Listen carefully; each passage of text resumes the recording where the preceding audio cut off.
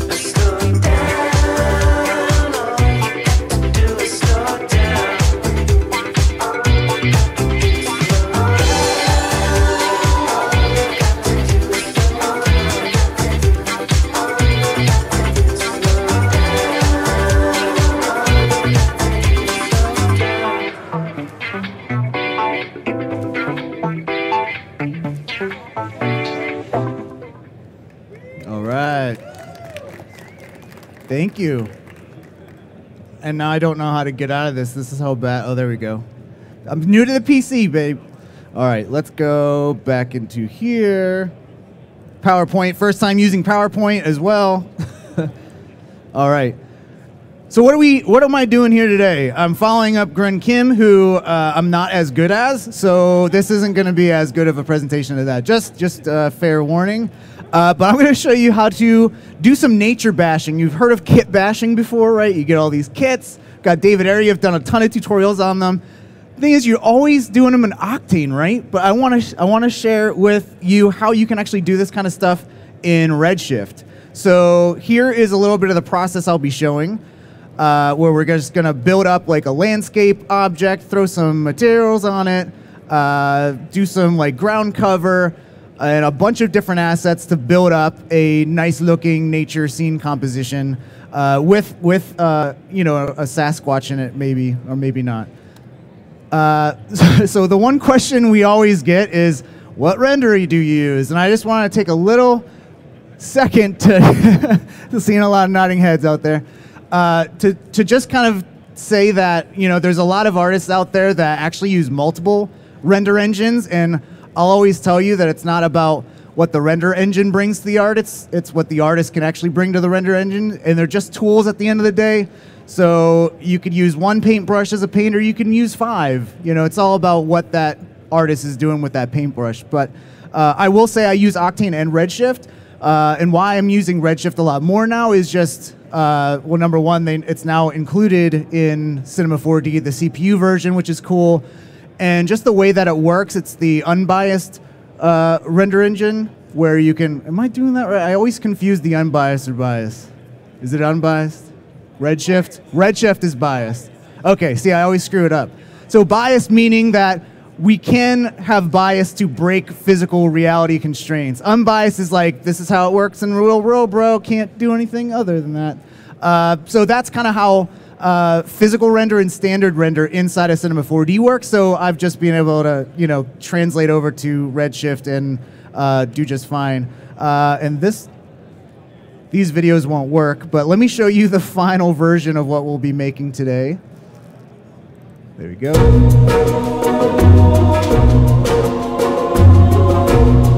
nice little scene here. Got some animated volumetric lighting. I can't get rid of this bottom bar. Windows. Dang it, Windows. But I'll be showing you how to build up basically everything. Also talk a little bit about lighting, composition, and that kind of good stuff. So that's what we'll be making today. So how I started to create that scene is I always recommend you go on Pinterest or whatever and get a lot of references and mood boards, because it can really help you kind of narrow your focus. We always have that imposter syndrome. We freeze if we can just do anything. Like if you're told as an artist, go create anything you want, you're just going to be like, well, I don't know what to create. There's so many things. So always trying to get references and trying to go and narrow that direction any way you can is great. So, after going through Pinterest a little bit, I found some of these cool foresty Japanese scenes where you got temples. We got all this really cool moss. I just love the super saturated green of the fog in some of these. And I love these little statues, which they're called Jizo statues. And they're Japanese. They're little baby Buddha people. And they're super cute. And I was like, yes, okay, I'm going to make something. But I'm going to make a pug version because I'm a pug dad and love pugs. Yeah, give it up for pugs. And so I was like, I'll make that. That'll be kind of the focus, the hero element of this forest scene. Because you can see that, when you have shots like this, yeah, that's pretty, but where are you looking at? There's no hero element, so that's kind of what that is. But yeah, I just love the super foggy atmospheric vibe of what was going on here.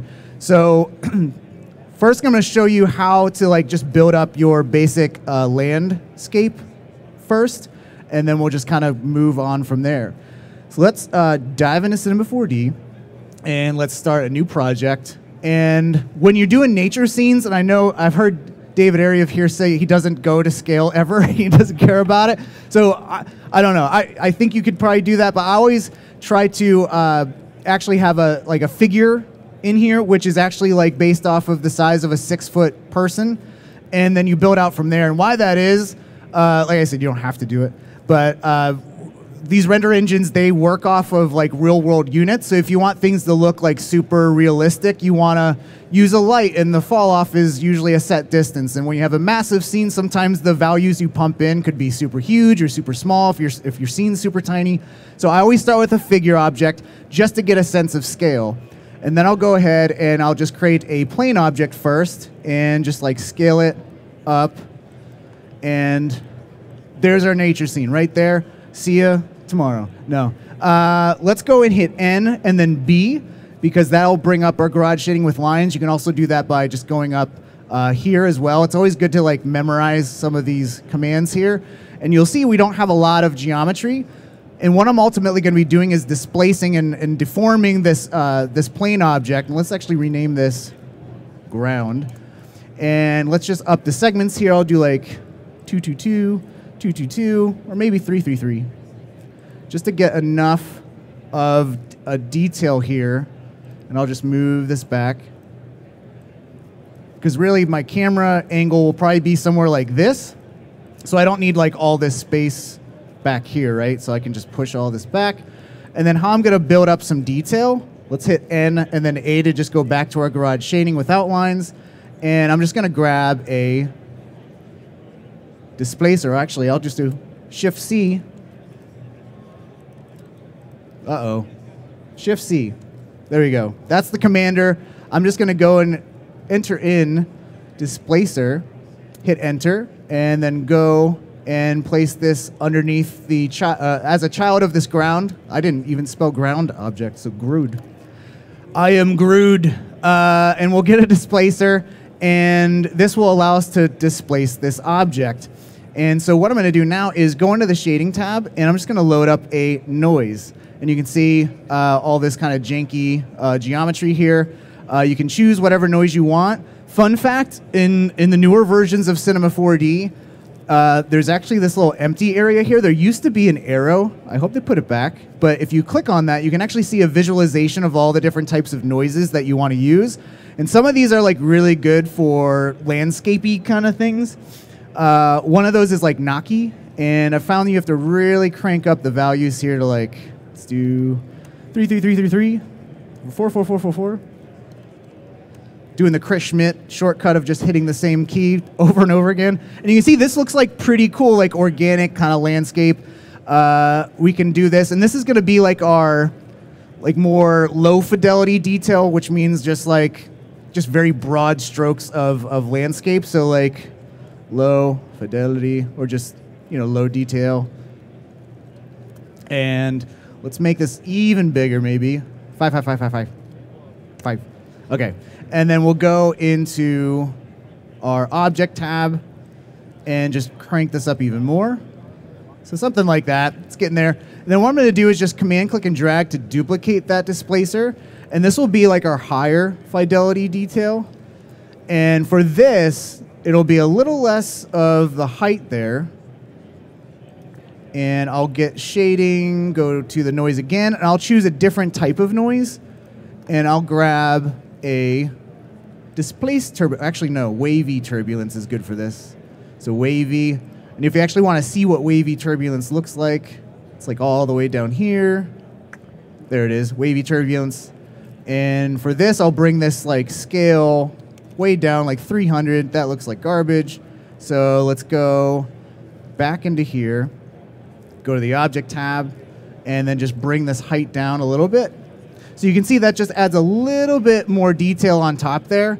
And why this is nice to have these two noises separated out is I don't have to like build a layer shader or whatever and go into here and adjust all these noises at once. I can go in here and just kind of adjust the height individually, which is nice.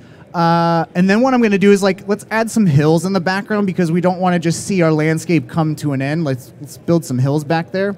So for that, I'm going to add yet another displacer.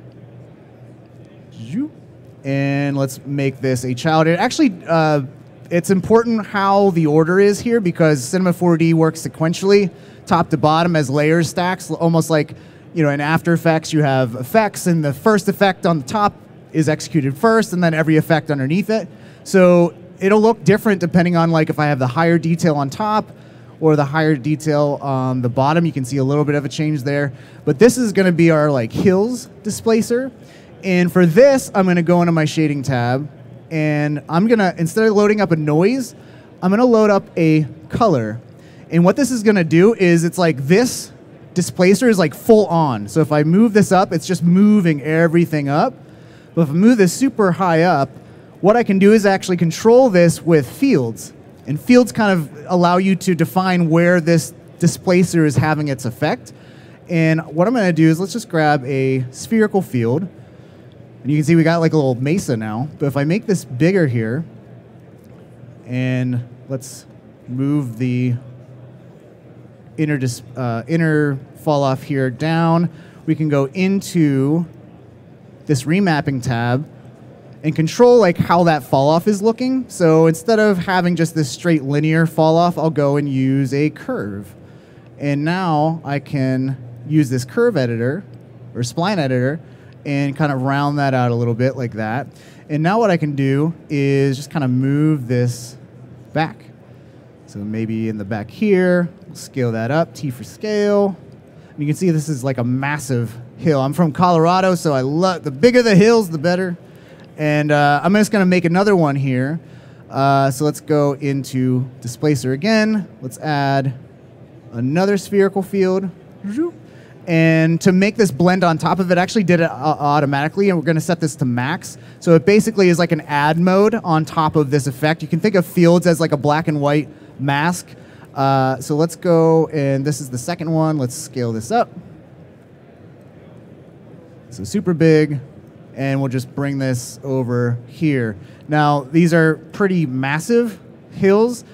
The cool thing about this is if you really make the height here like massive, you can actually just go into, and say you want a whole bunch of hills and you want to art direct where they are, have this nice, leading line or whatever to draw your focus. You can place your hills wherever you want, and then you can go into the Fields tab and just control the strength. So it's like, oh, I'll tone that down, I'll tone this down a little bit, something like that. So you have that like flexibility of doing something like that. So always art direct to your heart's content. And then speaking of like leading your eye to like this figure, what we can do is like add a nice little path. So maybe have it a little smoother here. And to do that, I'm going to go and I'm just going to create, let's go to my top view here. And I'm just going to draw a spline that will kind of be where the path is. So I'll get my spline pen, and the path will end right here. And this is where I'm going to put that little pug statue that I showed, but just using the figure object for a replacement for right now. And let's name this path. And let's go back to our main view. So I got this path here. Let's actually move this up to make sure it's going behind like where our current view is. Go into model mode to actually move this up. So I need to make this spline bigger so it kind of goes off screen right here. And let's go top view again.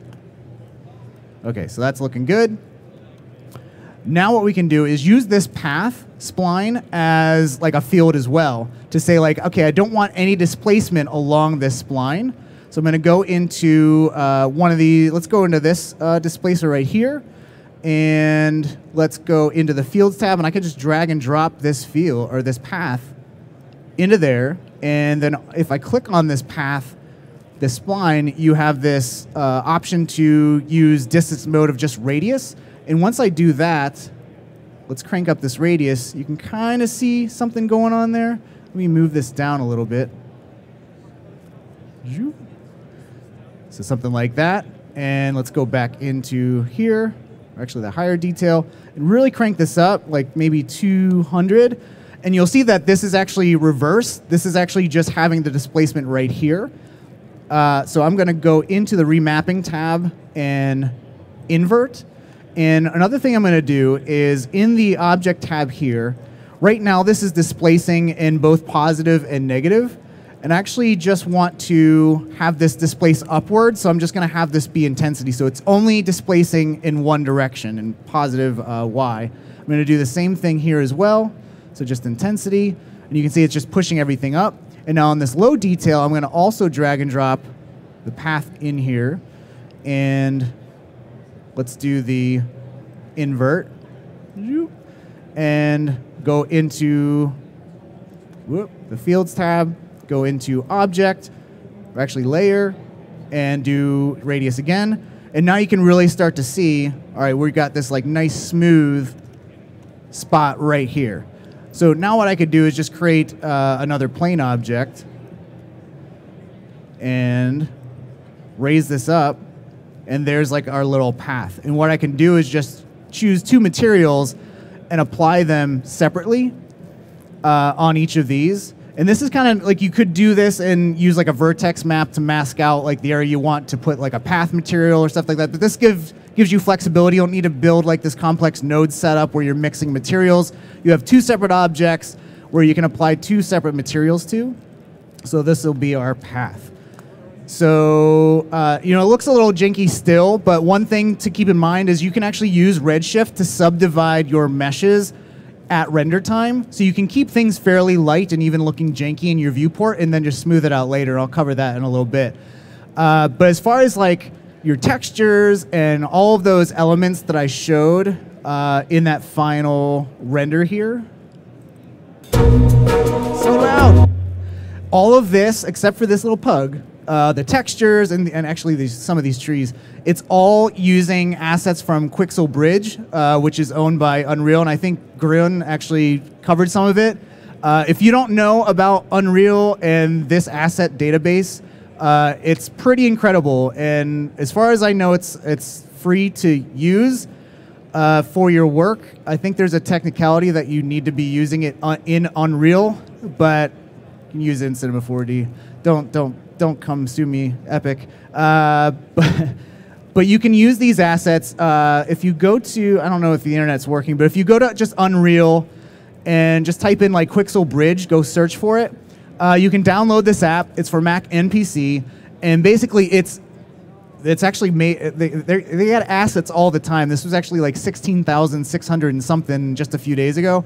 But they're always adding assets. You can see there's over 16,000, and they're basically just like 3D scans of all these objects. So like this Tundra one just came out when I was working on this presentation. You got like all these cool rocks that are 3D scanned and like little elements like this. And so you can download all of these. The meshes are actually fairly light. It's not like a super dense mesh.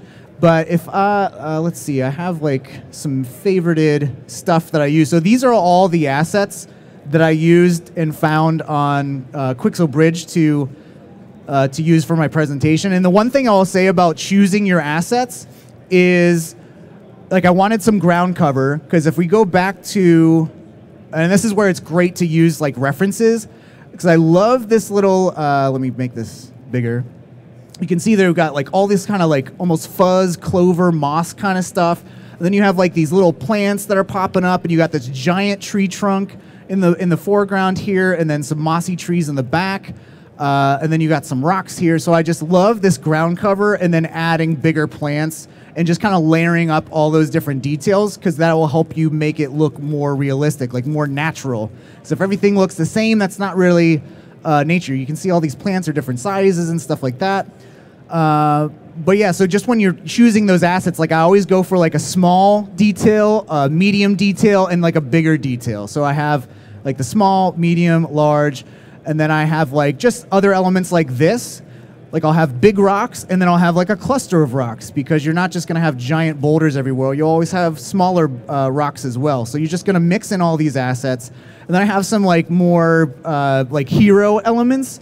So initially I was just using this Japanese statue for a placeholder before I did the pug, and then some stone pillars and all these different trees. So I was like, this one is a good hero element for like a tree, and then like this dead tree as well is really good. Fortunately, Quixel Bridge doesn't have a lot of like nice tree elements, so you'd use Forester if you've heard of Forester. But there's also really good assets in the asset browser for Cinema 4D as well. But actually, it's like incredibly easy how you can use Quixel Bridge. The first thing you're going to want to do is when you install, you can actually install this a plugin for Cinema 4D. You can say, okay, all these assets, where do I need to export these out? You can just choose Cinema 4D. And the one important thing is that you want to have whatever render engine you're using in the project that you want to add these assets to. Make sure you set your renderer, because what you can do is actually export out directly out of Bridge, and it will import all of the textures and have it already applied and the node set up very nicely for the render engine that you have set in your project. So if you want to, let's start with some like nice ground color, this wood sorrel. Let's go back here. And you can see all the different types of this type of leaf. So you can imagine like, okay, I got all these, I'm gonna clone a whole bunch and make a bunch of ground cover for my scene. You can see there's a whole bunch of other elements here too. You can see I downloaded it, and if this was set up correctly, I couldn't figure out how to get this like plugin set up, but you could just hit export. You can see it's exporting to Cinema 4D. I didn't install this this thing all correctly, but I do have a video of it actually working nicely. Whoop, accidentally opened another Cinema 4D. Let's see. So we'll go here. And this is like how it's working. So these are all the textures and also materials. So not only 3D models, but you have textures, all types of stuff. Like there's so much stuff. And like I said, it's like it's all free as long as you sign up for an Unreal account. You can check all the different types of texture elements that you can export as well. And then let's go to where I export. Yeah, do that. Set your renderer. Okay, so this is where it shows where it actually exports correctly. It'll bring in this material, and if you double click it, it's a Redshift material, and it's already got everything all set up. So it comes with your albedo texture, it's already plugged in. You have your roughness already plugged in. You have your normal, it's already going to create a bump map for you. Your transmission, which is, I'll talk a little about later. It's got your displacement, it's already set up. So your texture is already done. Like if you go to COO textures, I forget what it's called now, but you would have to manually download each of these different nodes or different like texture files and then rebuild it manually. But with Bridge, it just does it automatically, which is amazing. So let me get out of this and then go back to here. And then I have, let's see, textures are already added here. And let's fire up Redshift. Hit play. Let's dock this here. And here you can see these textures. Whoa, it went all the way up here. Uh-oh. All right. Well, it's a good thing I opened another Cinema 4D because that's our backup. And, okay, let's go to this again. There we go. Let's try this again. Open project. Whoop, not that. Let's go here. Let's go. Okay, there's our textures. So you can see I even imported some of these textures that are applied to some of the little small mossy plants as well. And let's go and fire up Redshift again and cross our fingers. All right, I'm going to fire this up, and I'm not going to dock it yet.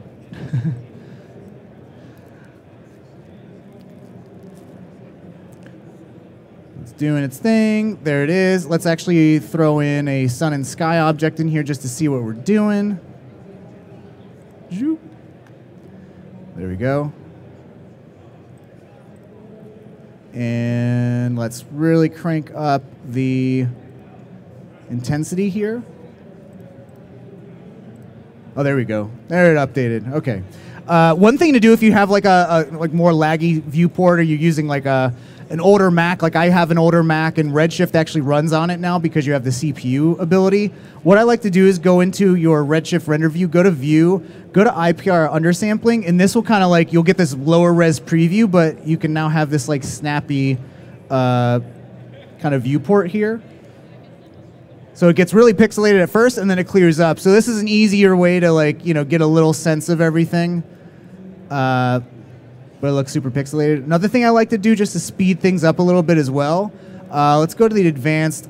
The progressive passes sometimes is like overkill. I don't need this to be constantly calculating. I'll do 72 and bring that down. Cool, so what we can do at this point is, you know, our textures aren't looking all that great because what we can actually do is all these textures, these ground textures have displacement, but the displacement's not added yet. So you can see, to get Redshift displacement working, you actually have to add a Redshift render tag, or Redshift object tag, and this is where you can actually turn on and activate your displacement. So let's see this clear up here a little bit. And let's see how this is looking. Whoop. Have this clear up. What's going on with this one? Let's just close this. This is what I use all the time since I've used PC. Let's see. Actually, it's not frozen, so that's good. I'll just end that anyways. Life of PC life. Okay, so so let's go in here and these maximum displacement and displacement scale. So you can see a little bit of displacement, but not a ton. What this number is here is like how much displacement can you possibly have? And if you don't have this number high enough, you're going to get like this plateauing because you don't have enough maximum displacement level. So I'll just like hit 5. And then this displacement scale is actually a modifier or an amplifier for whatever number you have set right here in your displacement node. So right here I have a scale of 1.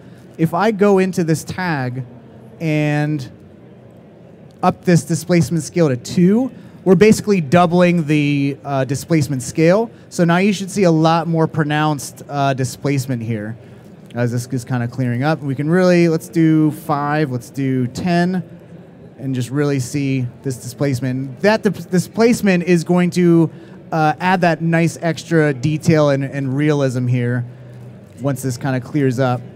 And another thing I like to do as well is by default, your displacer node will come in, let me reset this. It'll actually come in like this, where you're only, like I was showing you how you can displace in one direction and both directions at the same time, so pushing upwards and displacing downwards. When you, by default, add a Redshift displacement node, you're actually only displacing upwards, but if you want to displace both positive and negative, up and down, what you can do is remap your range of displacement. Instead of just having it 0 to 1, you can actually have -1 to 1, which means you can actually have negative displacement going down. So you always want to check that sometimes, depending on like your displacer here. So there is basically doing the ground. Let's go to ground cover real quick. So let's go and add ground cover. Now Redshift comes with an awesome tool called Redshift Scatter that allows you to scatter, like, literally you can have like scatter 1,000,000 of like this ground cover. So here is like this sorrel, which is basically your little clover, and scatter it all throughout your scene. So let's do that real quick. I'm going to go to Redshift Objects, Redshift or Matrix Scatter. And what this allows you to do is, if I go into this Redshift object, you can actually clone and use matrices as placeholders in your viewport, and it will render whatever you put in here. So instead of optimized spheres, I want to say actually render custom objects. And what I can do now is this sorrel. You can see all these different types of sorrel models that we got from Quixel. So I'm just going to go and let's lock this view. And let's go up here, and let's grab all of these, and just drop them right in there. And you can actually like randomize how they're selected here. And while we're in here, let's go, instead of creating a grid of matrices, I'm going to say, actually, let's clone matrices onto an object, and that object will be our ground. And let's really crank this up, like 400,000. Why not? So we got a whole bunch of matrix objects or matrices there. And let's move. We don't want these to show up in our scene and clutter up our viewport. So what I can do is just hide these elements, just move it down. Just hide it right below the ground there. And then it doesn't look like anything, but when we go to get our Redshift render view firing up and hit play,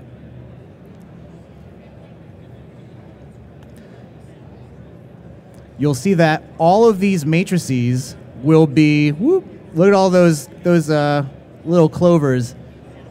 And you can see they're actually all rotated the wrong way. So we can just go into transform, and I think we just need to do like -90 here. And then I'll have them facing straight up. You can see how many of these we got in our scene. And this is my viewport here, and it's just like, whoop. It's not bogging down the viewport because it's adding all these objects at render time, which is super cool, so you can keep your scene very light. And I have a dual 3090, which is one more CPU than this computer right here, and holy cow, it flies. But you can see that we have some intersection here with our path.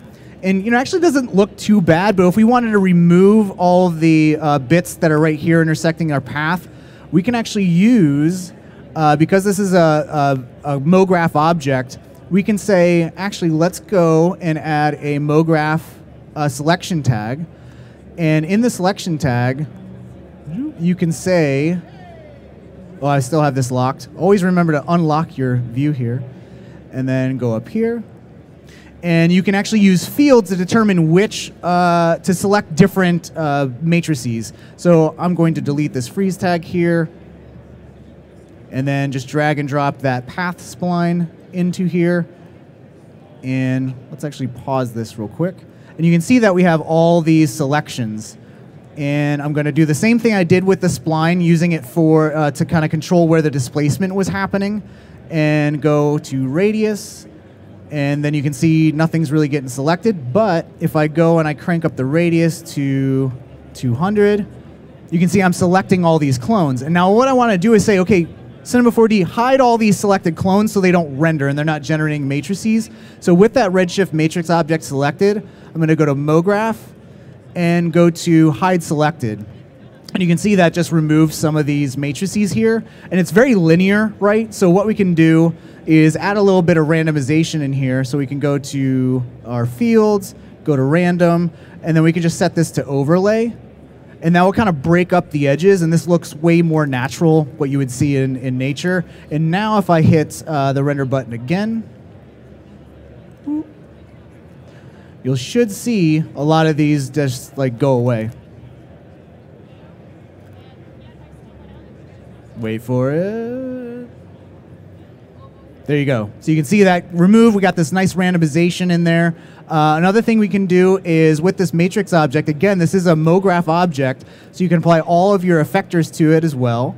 So let's go in here. Let's add you can add a random effector. And you can randomize. Actually, we don't want this to use that MoGraph selection, so I'll delete that. And what we'll do is we don't want to move the position. We'll adjust the rotation. And I believe, do we rotate like this? Yeah. So we'll add some random rotation in H. Let's go like 360, 3600. And then we can randomize the scale as well. So uniform scale. And so now we'll have, again, you want to mimic nature. Nothing is perfectly the same size. We'll add some random scale in here. And this is going to look a lot more realistic, right? So that's basically how you create your ground cover using some MoGraph and Redshift matrix. Again, it's all applied at render time. Let's go here. And so you get your ground cover, right? I just did the same thing for using the different kind of plants, because remember we're using like small plants, medium plants, big plants. So you get that nice detail. Let's get this Redshift render view going again. And what I want to do now is bring in some trees. So again, you can use Forester or whatever you want to do, but inside the Cinema 4D asset browser, there's a whole lot of models, and you can just easily search like trees. And you see all these different size plants and stuff like that, looking really nice. In a Redshift render view here. And let's just do tree. And you can see all of these different types of trees that you can use. I chose, let's see, where are the trees that I chose?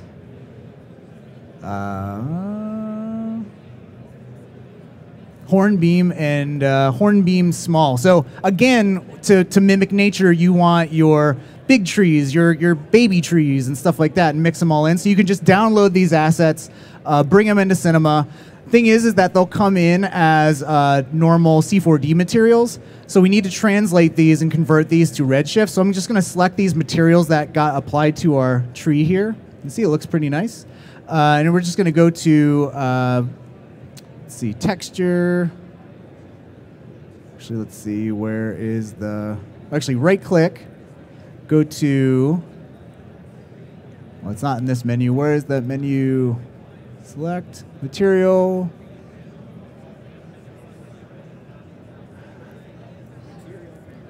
Material convert. It's somewhere else in the new version.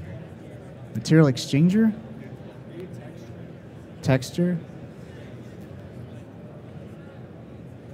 Material channels. Oh, convert. There it is. No, that's not it. All right. Well, there is an option here. I think it's someplace else in R26. You can convert. Let me just find where. I'm going to try one more time. Where is it? Here. Sort. Remove. Yeah. Because this. Okay. Let me. Is this. This version died. Let me just. Because with R26, they actually integrated Redshift into it. So it's in like. The Redshift stuff is actually integrated into those menus, and I'm not sure where it is. We'll just get that out of there. But actually, ooh, it might be in Redshift. There we go. Texture, nope. Materials, utilities, tools. There we go. Convert and replace materials. Woo! It's in that Redshift menu, but in R26, it's actually in this menu here, built into Cinema 4D. So I've just been using R26 for so long, I forgot where the old way was. So utilities, no, tools. Convert and replace. Boom. Open this up. It's already converted everything perfectly, right? So we got the bark, and then one important thing is the leaf. Because one thing we want to do with the leaf, if you'll notice with like the ferns and stuff like that, we actually have some translucency plugged into the translucency color of this backlighting area. And this is actually super important because when light hits a plant, it just doesn't stop. Like light scatters through the plant or paper. Like if you shine a flashlight at a paper, you're going to see it like illuminates, and you can see it's very like a thin object. So we're going to do that with these leaves to make it look a little bit more realistic. So there's our tree. This will update. I'm going to go into this material here. You can see how like dark it is underneath these leaves. So I'm going to go into, we got our Redshift shader. That's our leaf texture. I'm going to plug this into our diffuse translucence color. So now, nothing happened yet, but if I crank up this weight of the translucency, watch right here, you can see how now it's much more bright and it looks more realistic because the sun's passing through and scattering through and passing through that very thin object. So this is great if you want to render paper and you want a little bit of that light to come through. If I turn this down again, you're going to see how dark that looks. So this just adds that nice leaf and plant leafiness. So that's that. And then once you got that going, we can start scattering trees all throughout this scene. So let's go here. Let's go to...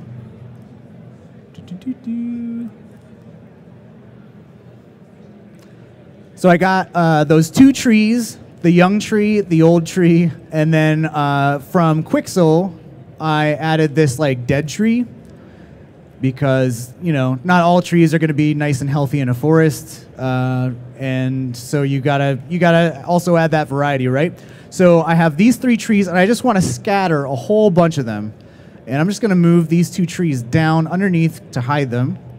And what I'm going to do is in, I believe, Cinema 4D R24, they added all these really cool like placements tools, scatter tools, and there's a scatter placement tool which allows you to basically, and I know there's something like this in Unreal Engine as well, where you can just use an asset, and I'm actually selecting these three objects that I want to paint with, and what we can do is, so they remain in their original alignment, I'm going to say align to object and not like the surface. You can have it aligned to the surface, but I have those three object selected. I'm just going to start painting, and Bob Ross will be happy because we're painting all these happy trees.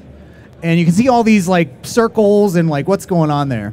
If we go to this option here, you can see the radius here is just literally the radius of the brush.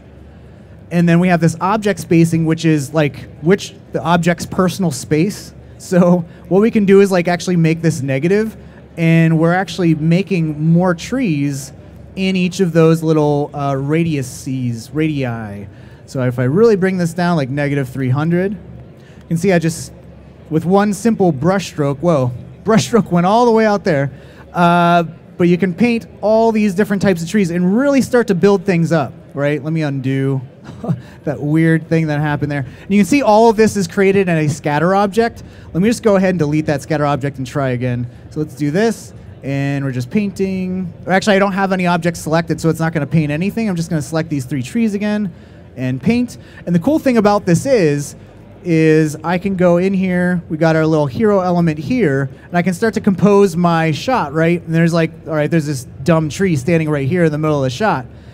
In real life, you just have to chop down that tree, but in using the scatter tool, we can actually erase and remove some of these elements as well. So I'm just going to remove this. And actually, I think the floor is in the way, so I'll turn off the floor, and I'll say erase this. Let's make this bigger. Erase this. Whoop, too big of a brush. But you can see how you can kind of art direct all this kind of stuff. So I'll erase that. And if I wanted to move a tree, I can literally go in, choose the scatter object, and I'll rename this tree. And I can art direct again, wear the art director hat, and say, okay, actually I want to move this tree over here, and kind of move things around, because the random placement's great, but I can go in here and use the place tool, select this tree, and just kind of move it around. And you can see it's aligning to the surface. I don't actually want that. I want to keep the orientation of the original object. And with all these scatter, I can start to really place these wherever I want, which is really cool. Another thing that's awesome with the scatter pen is while you're scattering elements, if I go to the scatter tool, you can go in here, and again, like we used MoGraph object or MoGraph effectors to randomize the rotation and the scale. You can actually do this directly in this tool. So I can go and adjust the minimum scale and the maximum scale of the object. I can adjust the rotation, which I don't know what rotation it might be, but you can actually build in that random rotation and scale into when you're painting, which is really cool. And why isn't this working now? But yeah, all right. So scatter a bunch of stuff. Let's go into our scene where I got a whole bunch of other assets. You can see a stump. So again, we want to add that variety in there, add these rocks, add these little cool things to break up like the similar nature of all the assets we have. Because really we have 3 types of trees, 3 types of plants, and then we want to mix it up so it doesn't just look like we're using just 3 types of plants in our scene. So let's go into here.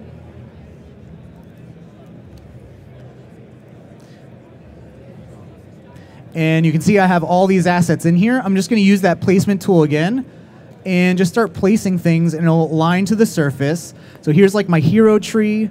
I'll kind of move this over here. And the cool thing is, let's actually go and grab our 2 views stacked, and I can actually have my locked camera view that I want to compose my composition with, and then just move this around here. And you'll see this little gizmo. This is scale. And this is rotation, this little rotation band. So I don't even have to use shortcut keys. It's just like right there in the little placement object. And I can just quickly okay, rock here. Let's actually bring up in our camera, let's get all composition-y. And let's bring up our composition helpers.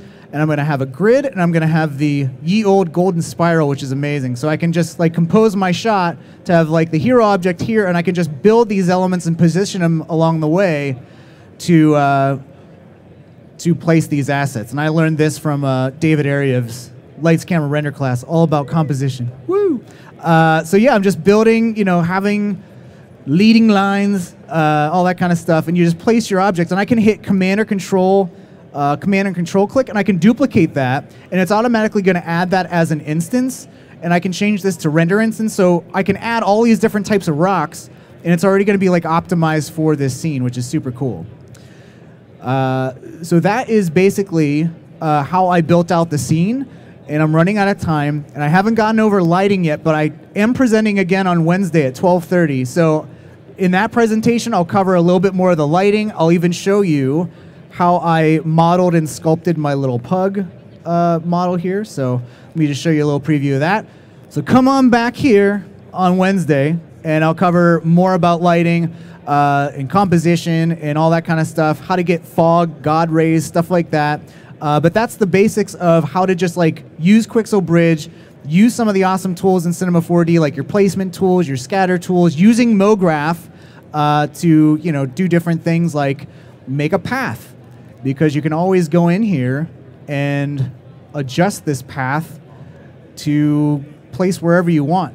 So you have that full flexibility, art directability, and that's the great part about Cinema 4D and why I love it, is because all of this is live.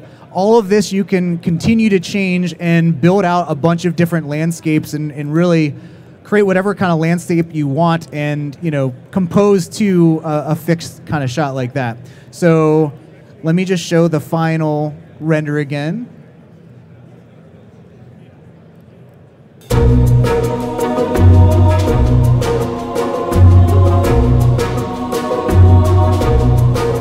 So again, just placing all these ferns. You got the ground cover here. There's our path, that different texture, a few different rock elements. Like Quixel is amazing. So yeah, that'll be it. Let me go and get my PowerPoint. Whoop. So we didn't get to bonus time. We'll get to bonus time on Wednesday. But thank you all so much. If you have any questions about literally anything about Cinema 4D, I love nerding out about this stuff. Come see me here on the floor or whatever. Or if you have any questions about literally anything, always hit me up on Twitter, on the Instagrams, on the web, on my YouTubes. But thank you guys so much. All right. Great job as usual. Ooh. Whoa. You got too close to me. Back up, man. Got too close to me. Don't cross the streams. All right. So we have time for some questions. Either you did a thorough job or they're totally intimidated. It was the pug. I know. It's the pug. It's an intimidating the pug. How many donuts tall was the pug? I mean, you could probably get like 8 donuts tall for a pug.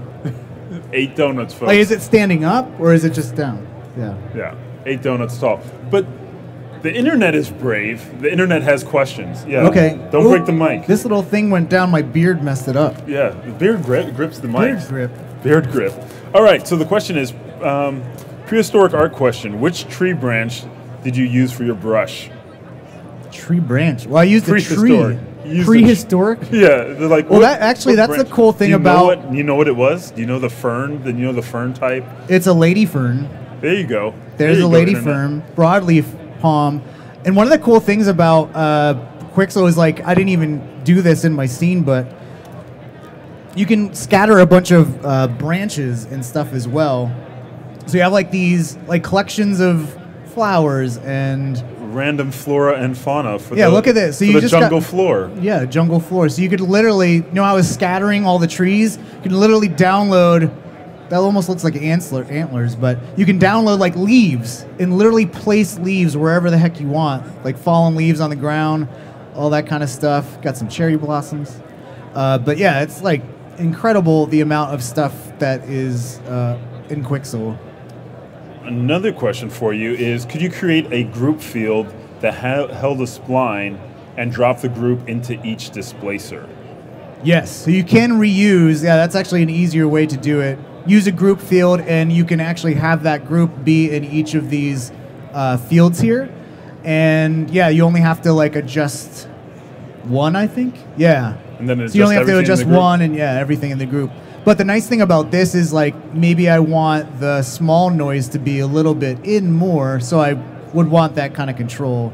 So if you don't need that control, yeah, you can totally use a group field. And a lot of the people don't know a lot about group fields too. So if you don't know about group fields, I think Thanasis has some training on Cineversity, but that's a great point. Knows man knows. Knows man knows. So yeah, check that out, group fields on Cineversity. Or one of our many training sessions. So we have constant training sessions. Check them out. Yeah, so just check under our events. You'll see those as well. So you can also ask our trainers. More questions is, why are you using the Redshift matrix instead of a regular cloner? So, I didn't cover that. So the Redshift matrix is actually going to be speedier in your viewport. And because, like I said, it's going to keep your viewport light, and because you're just using matrices in the viewport here. Also, one thing I didn't cover as well is sometimes there's some like order of operations stuff. So you want to make sure your actual matrix objects below the things you're cloning onto. And then sometimes if you're still getting weird stuff with rendering, go into your priority and go to generators and up this. And sometimes you'll get a little glitchy, so that will fix like any priority issues. So nice little top there. But yeah, this is just utilizing the Redshift render engine versus a cloner where you're basically using just viewport, Cinema 4D viewport speed. I haven't tested which is like faster, but I will on Wednesday. I'll show an alternative where you can actually use a cloner to clone onto this matrix object to actually visually see all of your objects in your scene and still have a light viewport as well. Nice. All right, let's see here.